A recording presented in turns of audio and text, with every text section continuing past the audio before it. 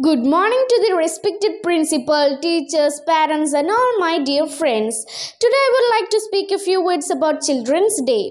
I wish all my friends a very happy Children's Day. Today is 14th November. This day is celebrated as Children's Day all over India. 14th November is the birth anniversary of Pandit Jawaharlal Nehru, the first Prime Minister of India. Pandit Nehru had great love and affection towards children, hence his birthday is celebrated as Children's Day every year. He always liked to be among children. He was very loving and caring towards children, hence children called him Chacha Nehru.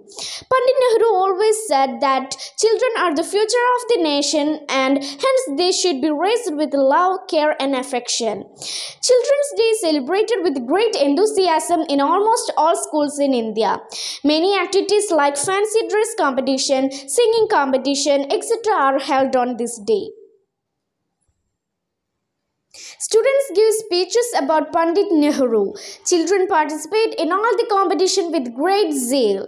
Children eagerly await for this day as it brings lots of happiness and fun. This day also reminds everyone that children should be provided with better childhood and protected from all harms.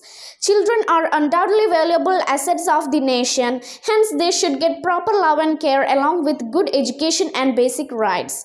With this, I conclude my speech. Thank you one and all for giving me such a wonderful opportunity to express my thoughts. Have a great day.